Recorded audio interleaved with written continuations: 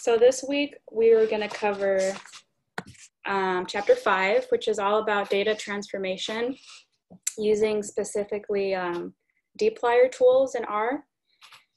So we'll just dive right in. Oops. There we go. Okay, so the outline of the chapter is as follows. We'll go through a little introduction. We'll talk about the filter function, the arrange function, the select function, mutate, summarize, and then end with group mutate. Okay, so data transformation helps you get the data in exactly the right form that you need. So it could look a lot of different ways, but some of the options are listed here. So you can create new variables, you might create summaries, you might want to rename variables, reorder observations, and lots of other things. And this chapter in the book uses the NYC Flights 13 package, which just has about 330,000 flights that departed from New York City in 2013. And the data comes from the US Bureau of Transportation Statistics. So this is just a peek at what the data set looks like. And so not all the columns are displayed here, but you might be able to, can you see my cursor? Let me know. Yeah, it's visible. Okay, great. And so we can only see some of the variables listed here, and then the remainder of them are listed below. And let's see, what does my next one say?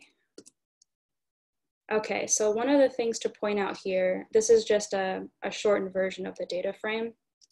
But one of the things to look at is this row underneath the variable names, which has the class of that variable. And so I've listed 4 of them here. So there could be integers, like this one, doubles or real numbers. There might be character vectors or strings in a data frame, and there may also be date times. And those are the ones that are seen in this particular data set, but there may be other data sets that have additional classes like logical, factors, and just dates. Some of the basics of dplyr is that you can pick observations by their values using the filter function. You can reorder the rows using the arrange function. You can pick variables by their names with select. You can create new variables with functions of existing variables using mutate. And you can also collapse many values down to a single summary using summarize, which is spelled here with an S, but you can spell it with a Z. And it reads the same. And then there's also group by, which gets the above functions to operate group by group rather than on the entire data set. So in terms of how these functions work, the first argument is the data frame, and we'll see more examples down the road. And then other arguments describe what it is that we're going to do with that data frame, and then the result is a new data frame. So filtering rows with filter lets you subset observations based on their values. So for example, here we have our flights data set, and the data set is contained in the first argument here, and then it's filtered by 2 additional arguments. So there's month, which is set equal to 1, and then there's day, which is set equal to 1 as well.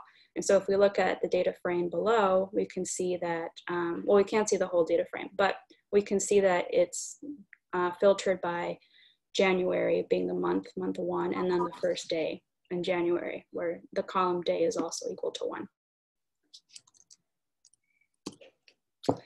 You can make comparisons when you use this function, and R provides sort of the standard set of comparison operators. So greater than or equal to, less than or equal to, not equal to, which is exclamation point followed by an equal sign, and then equal, which we're already familiar with, which is 2 equal signs. And then also there's logical operators that you can use. So the ampersand is and. The vertical pipe is what I usually call that. I'm not sure if there are other names for it. Is or, and then the exclamation point is a not. And this image here comes from the book, and it just shows the different kinds of operators that you might use depending on what you're looking for. Another thing to note is missing values. So missing values, which are also known as NAs, which are also known as not availables, represent an unknown value. And they're also contagious, meaning almost any operation that involves an unknown value will also be unknown. And this is also important because when you use the filter function, filter only includes rows where the condition is true. So it includes, or excludes, I think they should say excludes both false and NA values. So if you want to preserve missing values, you have to ask for them explicitly using, for example, the isNA function, which is located in the example below. So this one, in this example, it says filter, data frame is df, and then it's followed by an argument that has isNA x, and then another condition, which is x greater than 1. So this is one of the exercises in the book, in this particular part of the chapter. And the question is, or the prompt is, to find all the flights that were operated by United, American, or Delta. So these are all, or each of these are carriers. And so this shows just the first couple rows of the flights data frame, just so that we can look at the different columns. And we can see that the carrier column is included here before flight number. And then in this particular subset, we can only see UA, which is United. But if we were to consider all of the different carriers possible in the data set, which I've listed here, there's a bunch of different ones. And so UA is one of them, and then there's also AA, B6, DL, EV, and so on. So United would be UA, and then American would be AA, so American Airlines, and then Delta would be DL. And I've listed 4 different options here for how we might find all the flights that were operated by United, American, or Delta. So at this point, I was sort of thinking it could be a little interactive, and people could say maybe which option they might use if they were going to use the filter function. I'm thinking option 4 or 3 would work, right? Mm-hmm. First 2 options fail? Yeah, exactly. So we'll just go through these one by one. So option 1 is listed here, and it gives us an error. And so the error is a problem with filter input. And this is because it's a really helpful error, actually, because it asks you in the end, did you mean carrier 2 equal signs equal to this? And so that's one way in which this particular example isn't going to work to answer the question that we're after. And so if we were to use 2 equal signs, that also is not correct because of the way that we set up the comparisons in the argument. And so, and you get an error message for that as well. And so option 3 is different. And so option 3, instead of having UA followed by the vertical pipe and then immediately by the other 2 carriers, this way of trying to answer the question lists each argument separately and then separates them by the OR operator or the vertical pipe. And so that one did give us an output.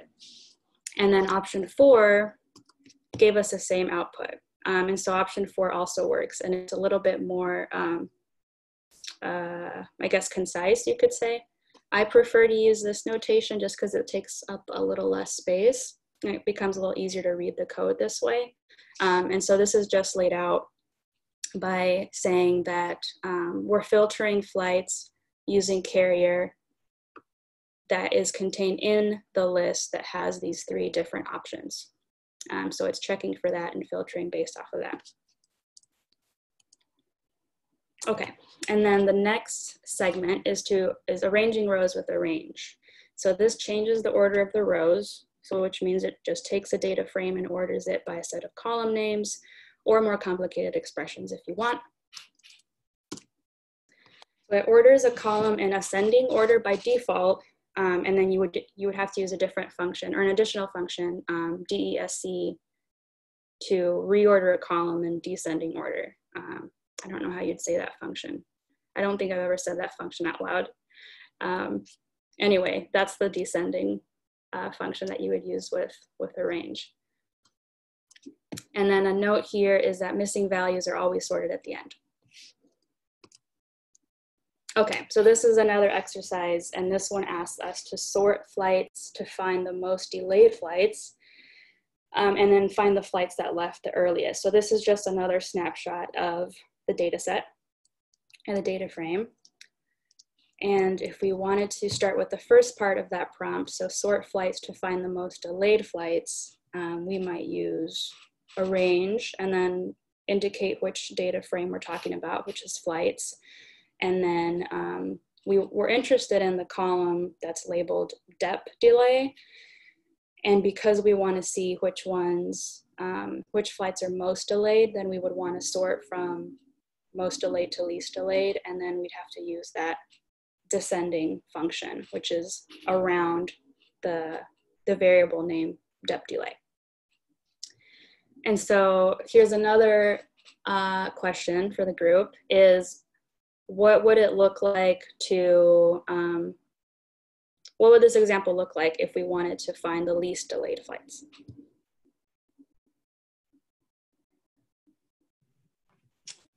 I believe you would just leave out the descending function. Mm-hmm. So it returns the lowest, right? Yeah, exactly. And so you wouldn't have to use any different kind of function because arrange by default sorts it in ascending order. And so yeah, so Eric is right, you would just remove the descending function from around that variable. Okay, the next section is selecting columns with the select function. Because sometimes we have data sets that have hundreds or thousands of variables, which can be hard to manage and work with if you can't see all of them. And so you might just want to narrow down to the ones that are most relevant to the questions that you're looking to answer. And in this particular data set, I think there's only, what, like 19 variables? Yeah, so there's 19 columns, 19 different variables, so it's not too bad, but there are definitely situations where you might be handling hundreds or thousands of other variables, and you might want to select columns so you can work with a more manageable data frame. Select gives us a way to narrow down to only those variables that we're interested in, so it's super handy.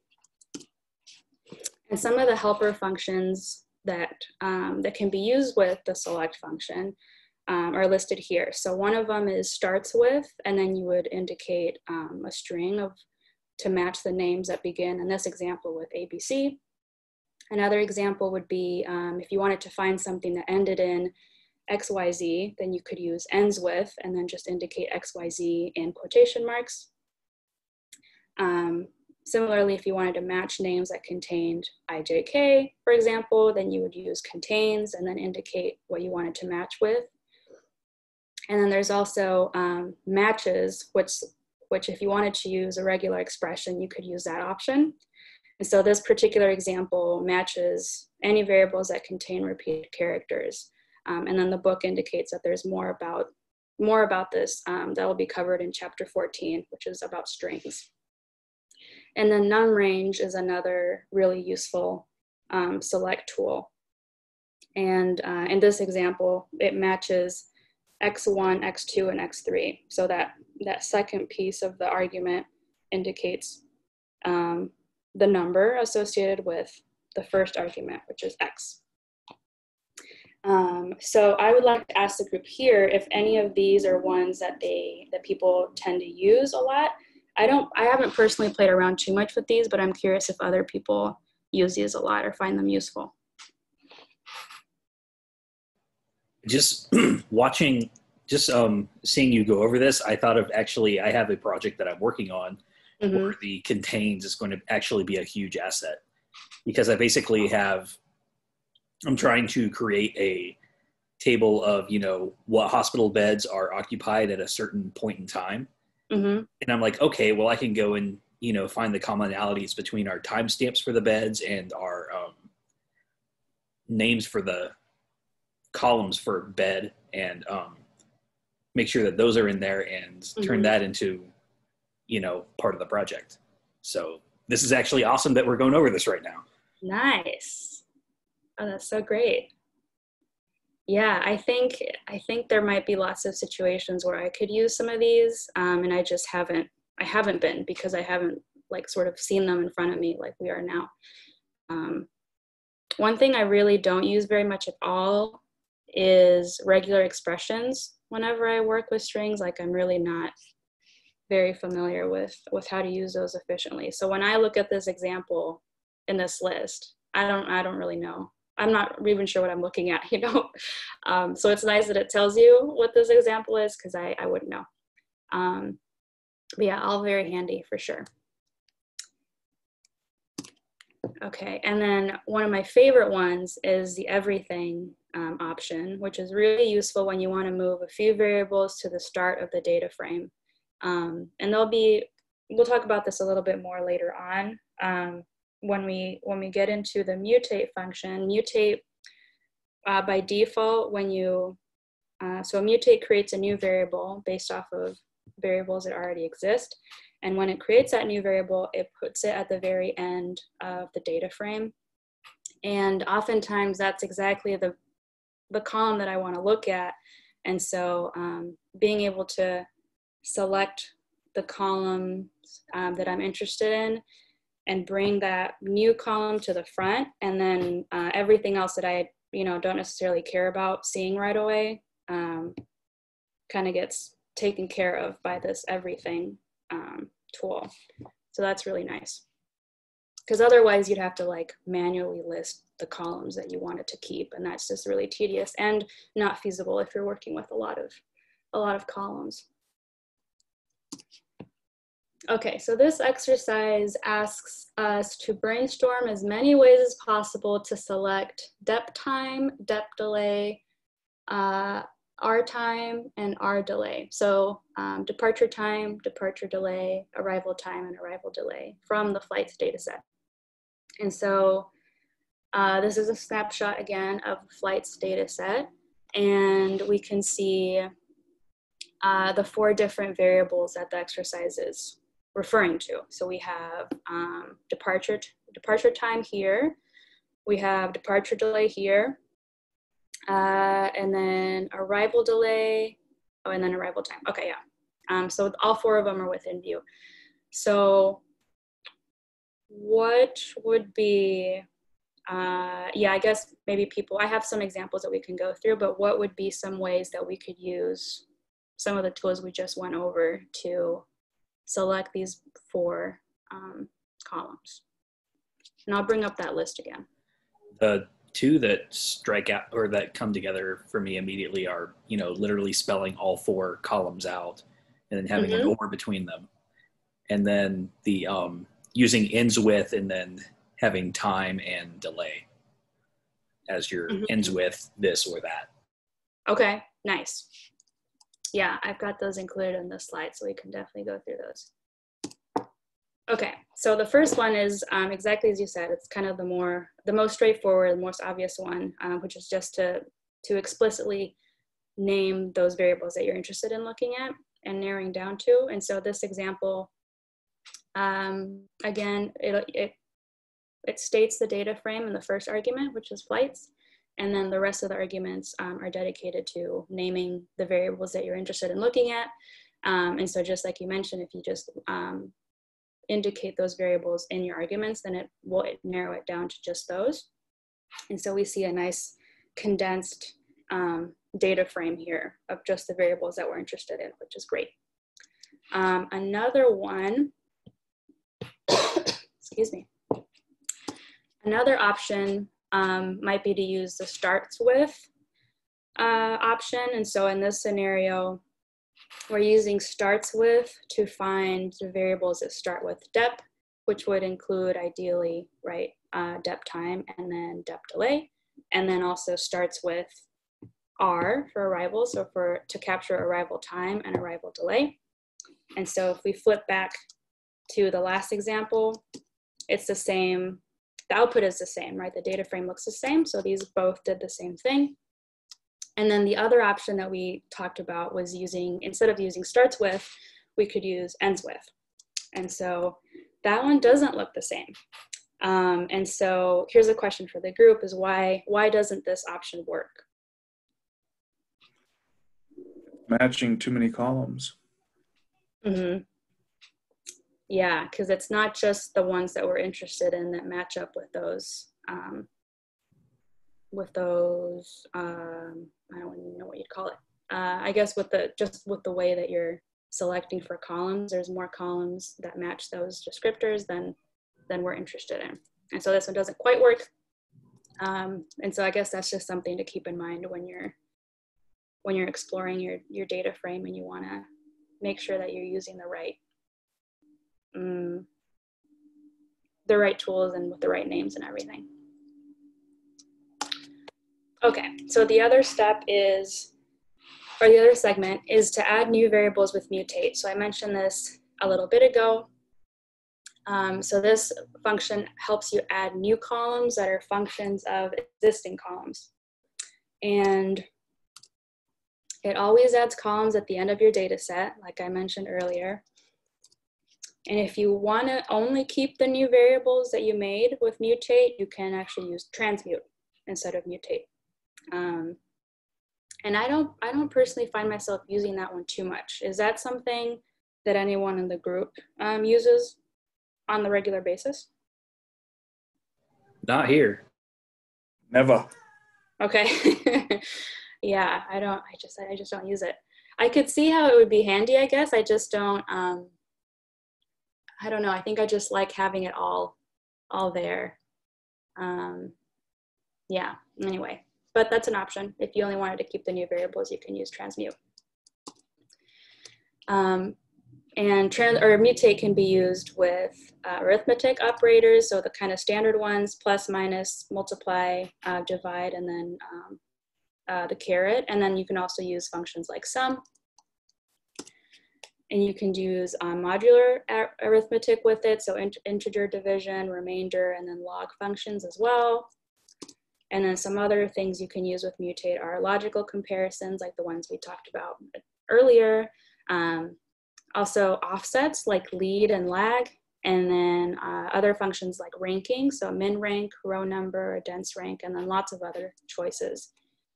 Whoops, actually I wanted to stop there. So this is another spot where there's a bunch of options that I don't use myself.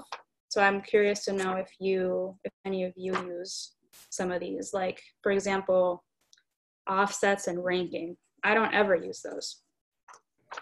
I use those all the time. You'll find, especially like row number and the offsets are very useful. Okay, what kind of scenarios would you say you use those in the most? For quartiles or percentiles, or you can do your own, you can give it a row number and then group by the row number. Mm-hmm. Gotcha. Nice. And then you can also then use the row number as a filter. Mm-hmm. Yeah, I could see how that'd be useful. I've used the integer division sometimes to take something that is in 24-hour format. Well, something that I basically need to do, by the hour. Uh-huh. And luckily in a hospital, people are fine with using 24-hour format. So if you say 0200 or if you say 1700, they know what you're talking about. Uh-huh. So there are a lot of times where, I'll just split it up and say, give me the hour and the time that they came in. And I'm like, okay, well, we had this many people come in during this hour. I could see how that'd be useful too. I wouldn't have considered that, but yeah, definitely. And I guess that's something that's handy with this data set too. I don't remember if there was an example using that in the book. But I do think that there's a variable where that could come in handy there too. Yeah, and if you group by and then do row number, that can be super useful as well, because you can actually index within groups. Mm-hmm. Nice, good to know. Thank you. Okay, and then the next segment is about grouped summaries using summarize. And this collapses a data frame into a single row, and then it's more useful. You can use it on its own, but it's more useful when you combine it with group by, which has been mentioned a couple times already. Arguably, it's most useful when used with the pipe operator. Now, I realize as I've been flipping through these slides that I've already used the pipe operator, so I apologize that I introduced it before talking about what it was. But we'll talk about it a little bit more now. So the pipe operator lets you go from something like this, which is, in this example, we're assigning to by dest, group by, and then flights and destination, or dest. And so it's literally taking the flights data set and grouping it by this variable, which is the destination. And then we're assigning that to by dest. And then the next step is to use summarize. And so in this step, you're summarizing by dest, which you defined earlier. And then you're counting the number of observations, and then you're creating some additional variables using the mean function, for example, and then you're assigning that a new variable name. And so if you wanted to use the pipe operator, which I recommend, it would look more like this. And so instead of having to do these intermediate steps of saving a series of steps and assigning it a variable name, you could just start with your data set, and then you could do steps sequentially after that. And so it's one step after another, and the pipe operator lets you break those steps up neatly. And so it looks a little bit different because instead of, actually, I'll stop here. So what are some of the things that stick out as being like, if we were to play like spot the difference between the two examples, what would be some of the things that look different between the two, aside from the pipe operator? The big thing is not having to declare the data set every time. Yeah. For sure. Yeah, so in the first example, you have your data set and the first argument, flights. And then in the second example, we take that out, and it exists outside of that function. And so it's feeding into the functions that come afterwards. And because you can just do one step after another without having to reintroduce the data set, it does become really useful in that sense. See if there's anything else. Yeah, I think that's it. I think the rest of the stuff looks the same. But yeah, that's definitely a huge one. So you have your starting point, and the way that you can think about it is you have your starting point, which in this scenario is your flights data set, and then you're feeding it into these functions. And so the first step is you're grouping by destination, and then the second step is you're summarizing and creating some new variables. And then with group mutate and filters, they're most useful in combination with summarize. And for example, we have popular dests, and that's being assigned to flights, piped into group by destination, piped into filtering. And so there's like a filter argument there. And so the question for this section is, what does this do? Like, what is this example doing? What are we trying to find out by running this example? Any guesses?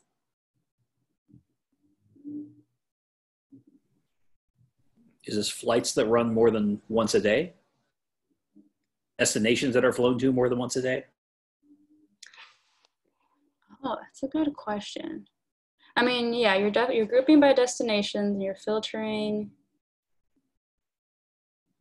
Yeah, that's a great way to think about it. Yeah, I don't think that's explicitly how it was mentioned in the book, but yeah, I think that way makes more sense. It's a little more intuitive. Um, but yeah, you're exactly right. So you have this flights data set that you start with, and then you're feeding it into the next step, which is to group by destination. And then that's feeding it into a following step. So once you've already grouped by, then you are filtering that by destinations that have more than 365 observations. So yeah, you could think about it like more than once a day. So they're popular destinations. That's the whole point of this exercise here. So nice. I That's think super powerful. Yeah, definitely. Or you mean group mutate in general? Or the option to filter by a summary value that you're not actually, but you're not producing a summarized thing. You're able to filter by that summary, even though it doesn't output a summary. Like, that's great. Yeah. I hear what you're saying, because I oftentimes, if I want to, like, I find myself making new variables like all the time. Like I'll use mutate often, and I'll make new variables and then refer to those new variables. And so I don't often, take this approach where I'm kind of summarizing something within the pipeline. But yeah. Yeah, me either. That'd be a nice technique to add. Mm-hmm. Yeah, definitely. Okay, friends, I think that might be it. Yeah, that's the end. All right, you had a super dense chapter to have to break down into, whatever amount of time we have, and I think you did a fantastic job here. So thank you for that. Thank you.